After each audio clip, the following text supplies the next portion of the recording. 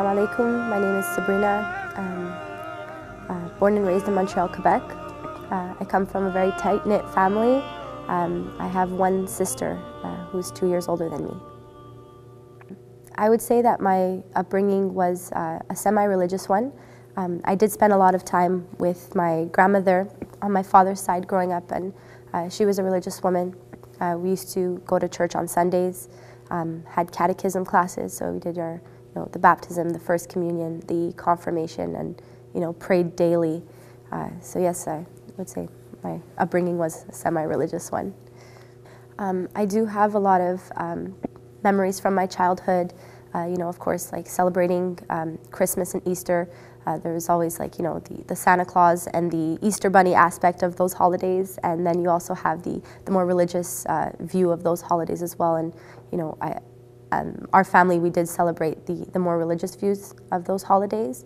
And I do have a lot of fond memories of praying with my grandmother, praying for our relatives that have passed away, also praying the rosary as well. I would say that I did happily identify myself as a Catholic at the time. We did read the Bible, we learned it in church on weekends, but I would say that I identified myself as a Catholic quite happily. My relationship with Jesus, peace be upon him, as a Catholic was a pretty strong one at the time growing up. I would say that daily prayers were absolutely important. I couldn't go to sleep without, praying that night, or else I would have like a guilty conscience. It just became like a habit that I had since, as I grew up, even as I became, a little bit more distant from the religion and, didn't attend church every Sunday as I got older. But I did always pray. That is something that I always kept as a daily thing. My views of Islam prior to converting, I was a teenager, of course, at the time, so I didn't really have a lot of knowledge of, different religions. I would just, the media did influence a lot of my opinion. I was quite ignorant to the religion and what it stood for and, what Islam really was. I just felt like it was something really foreign. Of course, I had, all the misrepresentations of the religion. I did have a negative view towards it based on the media and all the events that had happened. For example, the events of 9/11, right away you see this is Islam is labeled on this type of thing. So when someone's ignorant of the religion, you're going to look at an event like that and say, well, why would the religion condone this? Why would Muslims condone this? So for sure I did have a negative view, which was of course all misrepresented, but I did have a negative view of Islam prior, as a teenager.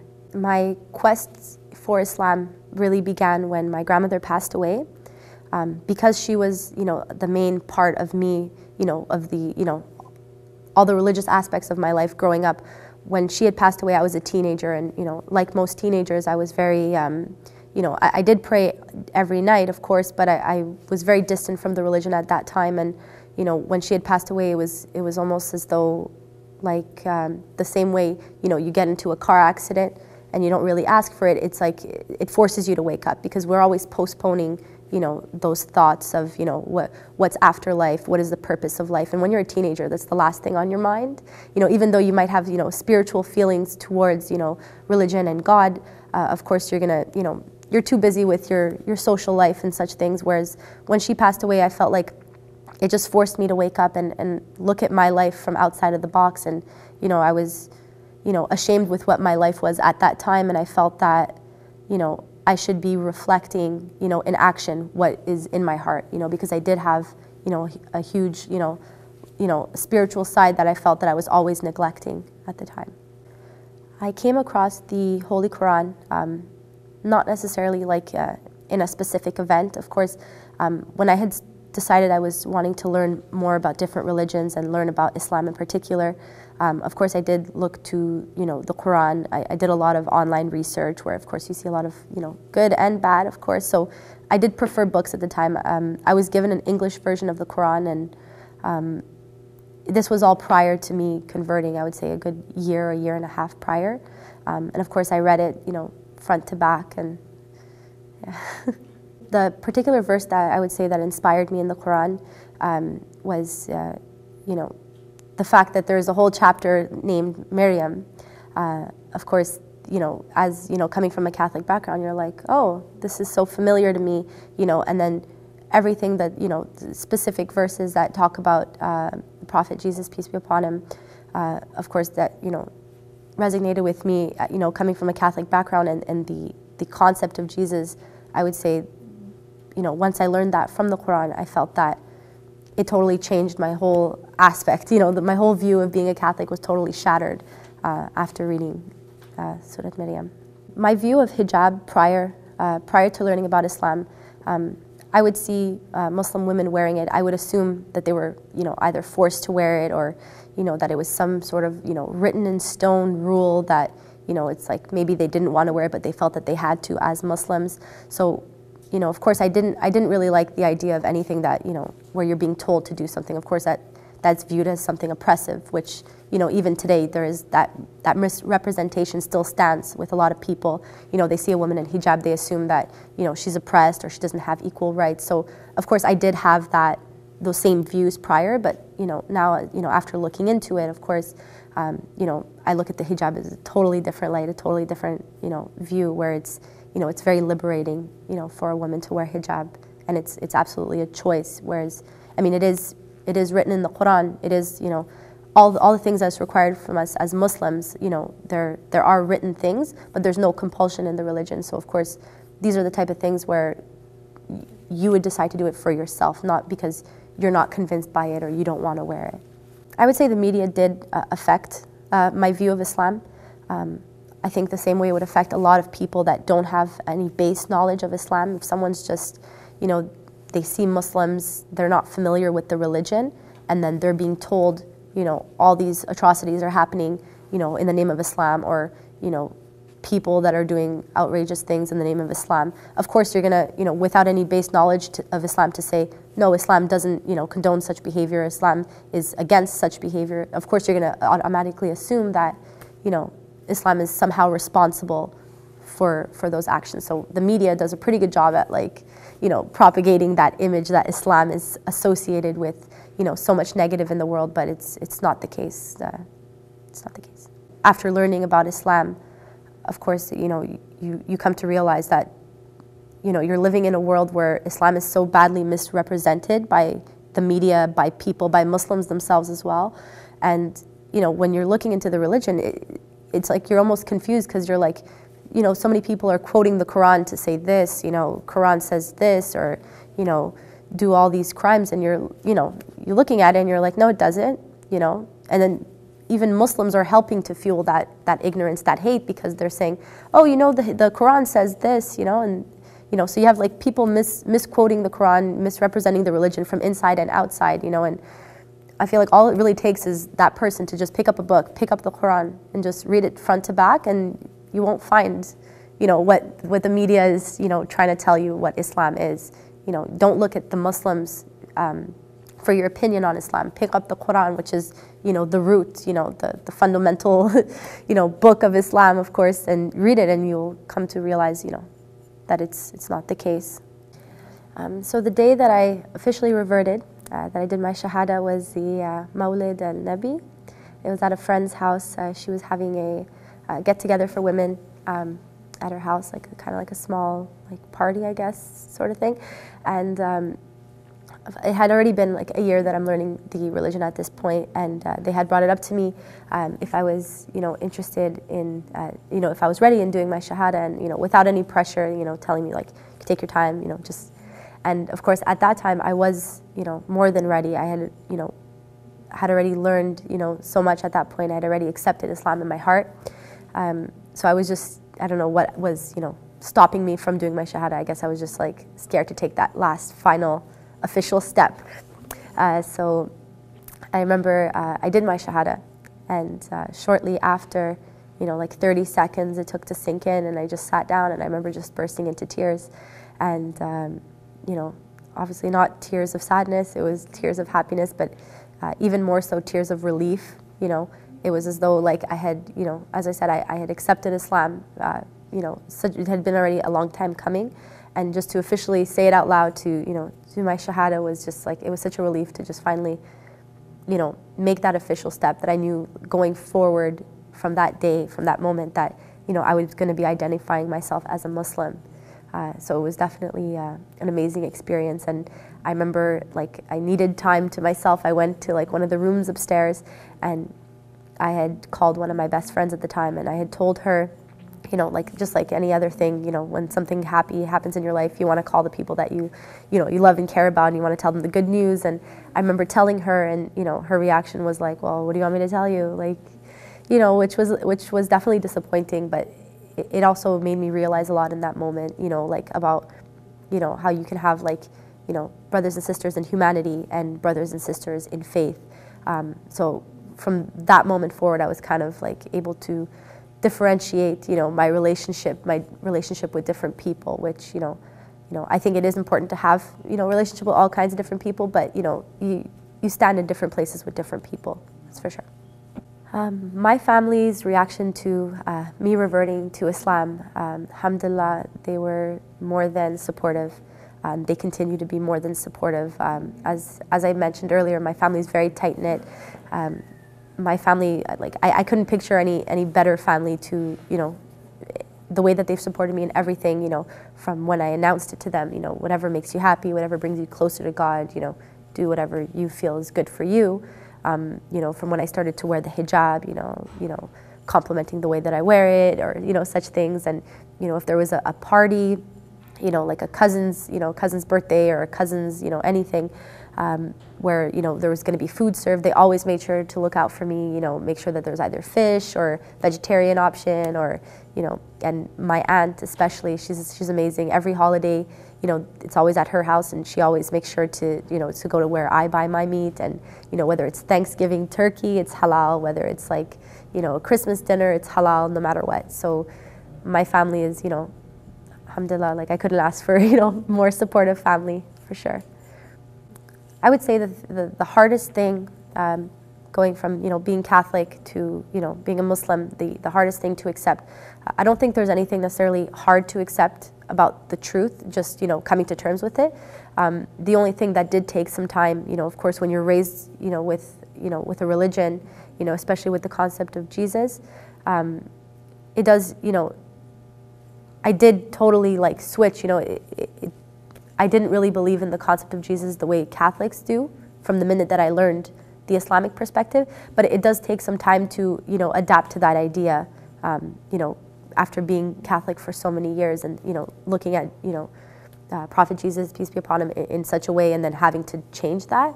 I would say that was, be maybe the hardest part, I would say. My first year as a Muslim was quite an experience. From when I did my Shahada, I was, you have to start reading the ingredients of things, making sure there's no gelatin, and, it takes adapting, it takes getting used to, of course, and then there was my first Ramadan, so I had to fast, for the first time. I was really excited about it. I had started to wear hijab at this time as well. I wasn't prior, only unless I was going to the masjid, so I decided to start wearing the hijab officially with my first Ramadan. And the first year, there's so much adapting. You learn so much about yourself. Of course, you're always learning more about the religion. That's something that never changes. But it takes time to adapt, for sure. I had quit my job at the time. You start to really see, especially with hijab, I feel like you're really labeled as a Muslim going forward in society when you start to wear the hijab, and this can be a challenge for some people. And I felt like at the time, I had to quit my job just because I needed that extra time to, like, really, grow within myself and, feel comfortable with my decisions and not feel like I needed to explain myself or, go against the grain per se. And, going to school, also everyone looks at you like, did you lose your mind? Like, what's going on? Like, you just come in with hijab one day and, of course, like, I didn't have the whole wardrobe set, so I'm like all mismatched and like just trying to, dress as modest as possible. But it's, I think having a support system is really important in the first year. Of course, I had my family, I had really amazing, friends, to help me, support me in these things. So, I mean, it wasn't hard, but it definitely, there's always, takes a lot of adapting, for sure. After I did my Shahada, I mean, even prior to doing my Shahada, I did have a lot of support from the Muslim community. I was attending the masjid prior, so I did have a huge support system in terms of the Muslim community. They definitely helped me out a lot, in terms of like writing down the prayer for me, like the transliteration so I can pronounce it in Arabic properly, the steps, everything, books, any books that I might have needed, they supplied me with. Even when I decided to wear the hijab, they did like a little get-together party for me, and everyone brought me hijabs, and which was like definitely like appreciated at the time. It was really nice and heartwarming to see like people gather, people be supportive on such a deep level. When these are like your sisters in Islam, it's such a deep connection that you can have with such people. But I definitely had a lot of support from them. I would say my most difficult challenge when after embracing Islam wasn't so much a challenge that came from myself. It was more having to live in a society where Islam is misrepresented, where Muslim women are misrepresented, where there's so much confusion as to what Islam stands for, and so I mean I'm comfortable with my decision. I did my own research. I'm happy with my decision. I'm happy with the person that I am and that I continue to grow to become. The only challenge is when you're living in a society where you constantly need to justify or prove, or where people are always trying to make you compromise on something important.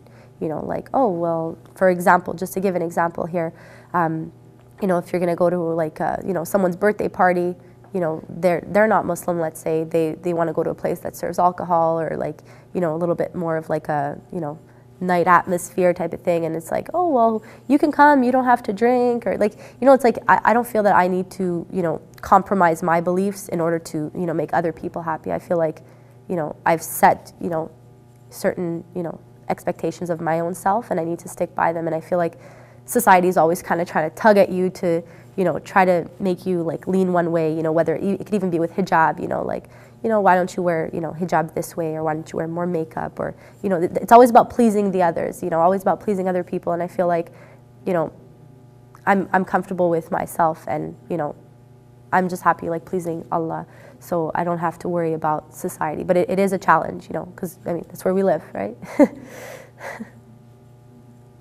Was I able to decipher the difference between religion and culture?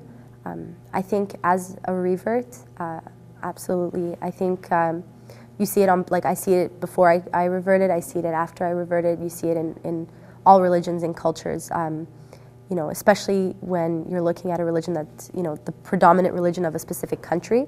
For so many years, the religion tends to get mixed with the culture, and both of those things on their own are great. Religion is a great thing, culture is a great thing. You can, it's amazing to learn about other cultures, the food, and all that sort of thing. But when you're mixing them both in the same pot, you're not able to, to serve it to everybody, right? Because, like, for example, if you're, from, let's say, a Muslim country where you've been raised in a certain way that culture has been really intertwined with the religion, in the same pot, and then you start to see, like, you're taking the halal with the haram and the haram with the halal.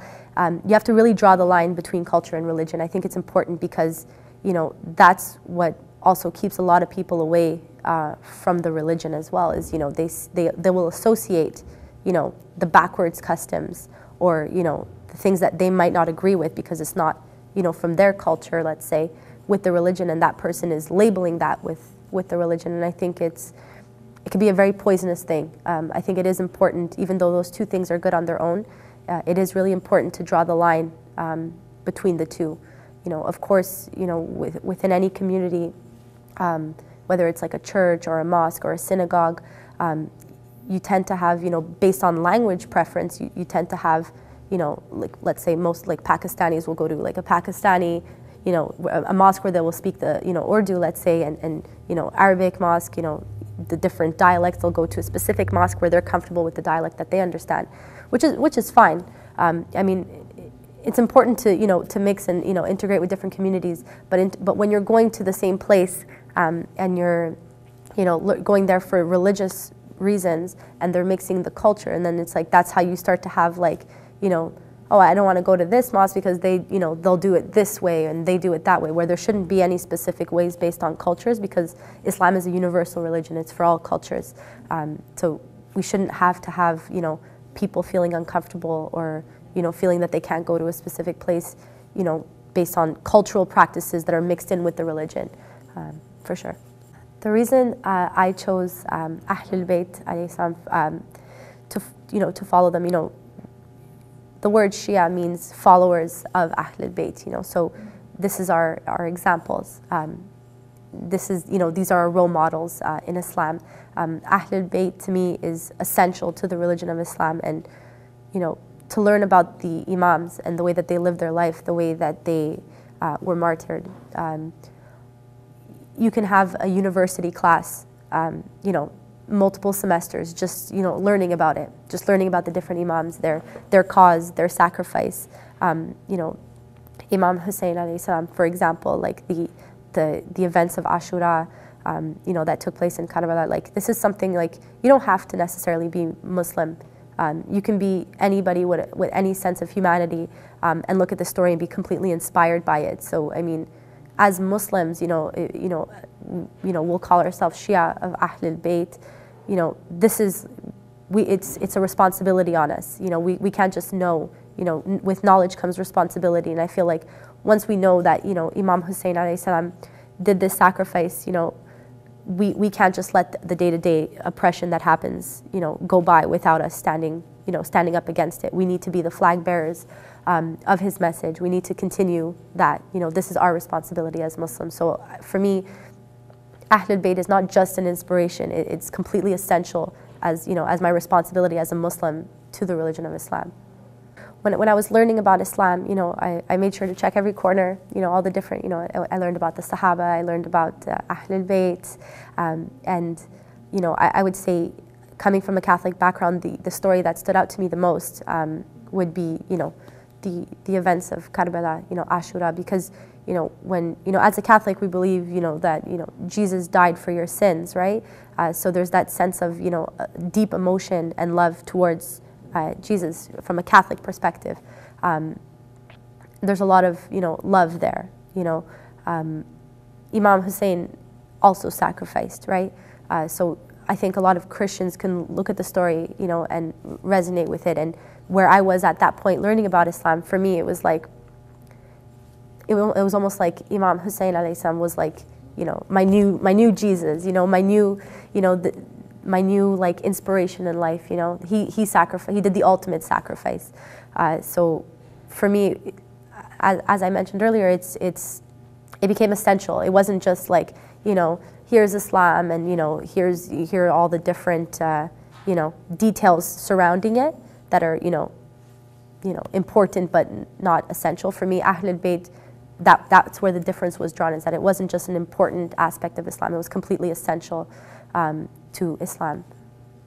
I would say a personality that I feel the most connected to would be Imam Hussein alayhi salam, but of course it's not limited to that alone.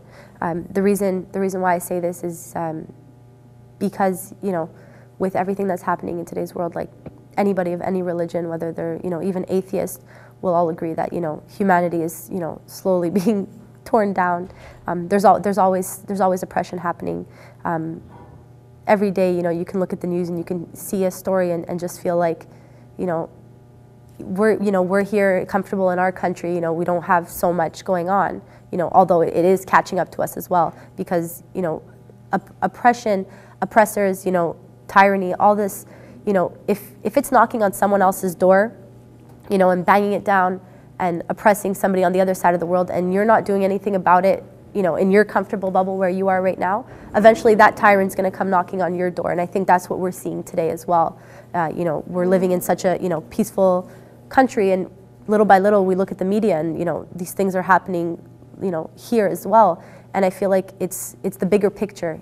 That's what Imam Hussein stood for. It wasn't about just the religion. It was about humanity, and humanity is, the word human, something we all have in common regardless of religion.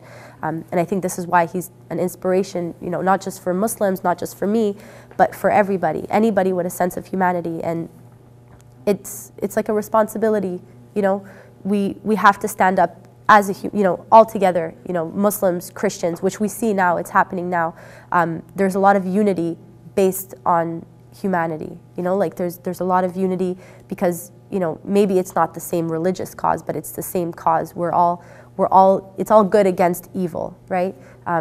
Bad people, they don't take their days off. They don't, so it's the good people that have to stand up against it, like we don't want to, like good people are always going to be like, try to look and see the best, like maybe these things are not as bad as they seem, but as we can see, the world is slowly getting worse and worse.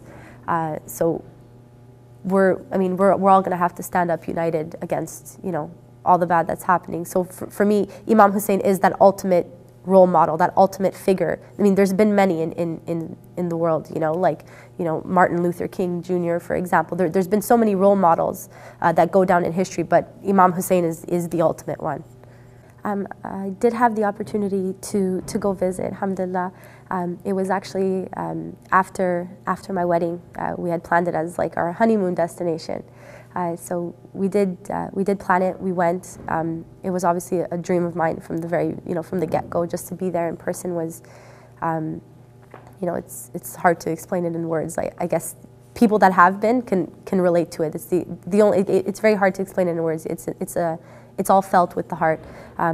I remember when the plane was arriving in Najaf, I remember like just, crying on the plane. It was just like a total mix of like excitement. I just, to be there was like a dream come true, and I felt, so at home. I felt really, at peace with myself. It was like a piece of heaven on earth. That's how I really felt. And, when I entered, the shrine of Imam Hussein alayhi salam,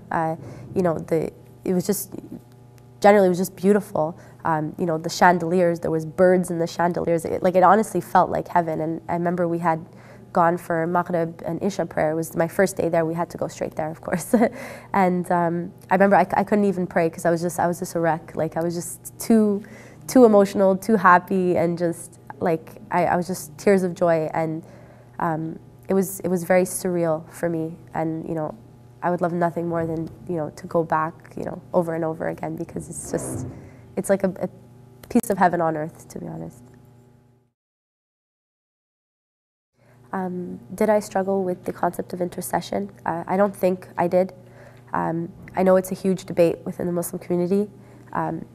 For me, it's quite simple. It's mentioned in the Quran multiple times. Every time it is mentioned, it's also followed by with His permission, by Allah's permission.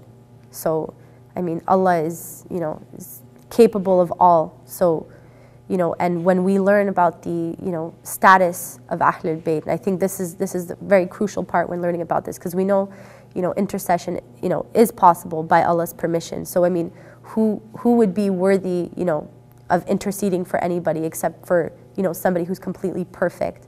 And this is where it's important to look at Ahlul Bayt, and learn about who they were. And I feel like with that knowledge, it becomes an easier concept to understand. My first time, my first Muharram was actually prior to me doing my Shahada, before I actually officially became a Muslim. When I was learning about the religion, I decided, okay, I need to go to the masjid. I need to really see what it's about. I want to meet Muslims, and it happened to be during Muharram, and it's almost like perfect timing, because I remember going in and they were reciting Ziyarat Ashura, and I remember there was a sister, beside me, and when it was time to do sujood towards the end, she made me do sujood with her, and I remember just thinking I didn't understand the language at the time, but I was totally intrigued. I was intrigued, and then when they were reciting the eulogies, about the events that took place during Ashura, I had already a little bit of, knowledge about, Ahlul Bayt, but not so much in detail at that time. And they were, everyone just began to cry, and I remember thinking what a beautiful thing, so of course, naturally, you're going to go home and learn even more into detail about, Ashura, and, why are people mourning, this event. And of course, anybody with half a heart would, also break down in tears with this story. So for me, it was just my first time ever entering the masjid was during Muharram. So you know, that was an amazing experience for me, and I feel like it really, that's also why Imam Hussein alayhi salam is such an inspiration for me, because he was like, I guess the part, the part that really made me, so convinced, of Islam, like for somebody to sacrifice it all for that, it really made me feel like this is the right path, following Ahlul Bayt is the right path. And, and then of course after I did my Shahada, after I had already been officially Muslim, I would go to the processions, which I found were really amazing, because, you're out in public, and you're telling people about the message of Imam Hussein alayhi salam. You're telling, like, and it's relevant to them, because, as I said, he's a role model for anybody, like, from a humanitarian perspective. So, people would, I remember one winter was my first time doing the procession, and it was, a woman had asked me, what is all this, what's going on? And, the procession had kept going and going, and, I had lost them in sight. They were already gone. And I was just talking with this woman. I remember my feet were so cold I couldn't feel them, and we were just talking and talking, and she knew who he was, and she was like, a French Quebecois lady, not a Muslim, and she's like, yes, I learned about him, from a very long time ago, and she was so intrigued to know more. And, we had like, a beautiful conversation about it, and I just thought, like, this is what it's about, it's about spreading the message. And, it was an amazing experience, the procession. The events of Karbala inspired me. I would say, like, they would inspire anybody when you learn about, the events that took place. It's such a hard question to answer in detail, because, I mean, there's so many aspects of it, right? You have, sacrifice upon sacrifice, Abbas, like, going to the water, and then throwing it back, because he couldn't drink water, knowing that, Imam Hussein and Sukaina were thirsty. And it's just every time I drink a glass of water right now, I can't not remember that. Ashura, the events that took place, is something that it sticks with you on a daily basis in life. Even when I put my hijab, sometimes it's not easy. Sometimes you do, want to conform to society standards of fashion. And then I remember, Zainab, alayhi salam, and like how, she had to, the struggles that she had to put up with after, and having her hijab taken from her, and it's just like this. It's an honor. You know what I mean? It's something that, like, remembering the events of Ashura, it's essential in everyday life. It takes everything into perspective. Whether you're drinking water, whether you're struggling with wearing hijab or how to wear hijab, everything really, whether it's standing up against tyranny. Sometimes it could even be a bully in school, and you're just like, what, like, there's no way Imam Hussein would let you, do what you're doing to this person. And it makes you be brave. It gives you courage to stand up for what's right, even if the cost is your life. And I feel like it's just an amazing, amazing thing that everybody needs to know the story. Everybody needs to, take it into consideration on a day-to-day basis, because, like, it's something that you carry with you every day in life. I think the Muslim community in general is doing a pretty good job in letting the world know about Imam Hussein. I noticed that, in the years that I've been a Muslim, like, I feel like more and more people are aware. More and more people ask questions about Imam Hussein alayhi salam in particular, and I feel like it's an amazing thing, because, as I said, it's something that can affect anybody, whether they're Muslim or not. And I feel like that's the important part for most people. Whether they're non-Muslim, they need to know about the events that took place and how we can learn from that today, so history does not repeat itself, because it is repeating itself. So, I mean, in general, I think Muslims are doing a pretty good job. There's Ahlul Bayt TV now. Like, people are able to. We live in a society where it's not just books, right? You don't have to go to a masjid to ask questions and feel like, you can go online. You can pick up a book. You can go to. I'm sure anybody that has any Muslim friend, ask them ask them these questions. And, people ask me questions. I'm more than happy to answer them. There's so many outlets available for people to learn the message. But I mean, it's it's a never-ending thing, right? Until it's in every corner of the world, until every single person knows, who Imam Hussein alayhi salam is, then I mean the job is not complete. It's not complete, but it's getting there. And I feel like every year more and more people are knowing, and I think it's great. I would say my words of advice for anybody who is looking to learn about Islam, or looking to, who's already looked into Islam and wants to, officially identify themselves as a Muslim. I think when learning about Islam, the only advice I can give is, yes, you do need support, but do all the thinking on your own. Get the books, that's as far as it would go in terms of, reaching out to people, but you want to make all those decisions on your own. You want to, make sure that you're not being influenced by, any outside people. This is a decision you're making for God, right? So, we pray to God. God hears us all the time. So, I would recommend just, doing your due diligence in terms of the knowledge, reading the books, and then just asking Allah for, for the guidance, to make it easy for you. With that being said, if ever you do find yourself at a point where you feel like, this is the truth, I need to accept it. This is also a hard, hill to come over, because, knowledge is a responsibility.